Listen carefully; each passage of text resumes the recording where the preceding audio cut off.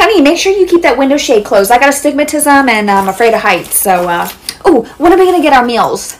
There won't be a meal, but you're welcome to choose from any of our complimentary snacks. No, because those people up there got their meals, and I want to know when I get mine. I want a hot sandwich. The sandwiches are for our first class flyers only. I don't understand. I've been waiting all week for this. I've been fasting because I heard you have the best sandwiches. This is classist. Like I said, complimentary snacks will be coming around shortly. So what, like crackers? I don't think so. I need to speak to your pilot now. Oh, I'm afraid that won't be an option. Can I get you anything else? So just because I can't afford first class means I don't get the same privileges as first class, like a hot sandwich? You're welcome to bring your own food. No, I want that one. Let me see what I can do.